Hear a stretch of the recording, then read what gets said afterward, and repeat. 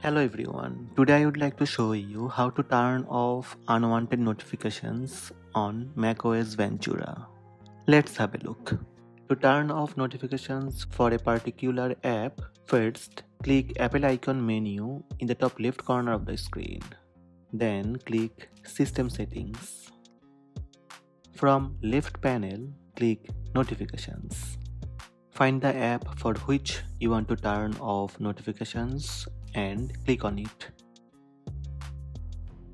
Turn off the switch at the top next to Allow Notifications. That's it. Notifications turn off for this app. You can customize app notifications. You can change the settings for each app's notifications. If you still want to be notified, you can choose to turn off the sound or change the notification type. So these are the steps to turn off unwanted notifications on macOS Ventura. Hope this video helped you. Please subscribe my channel by tap subscribe button. Also tap the bell icon to receive notifications about all new videos.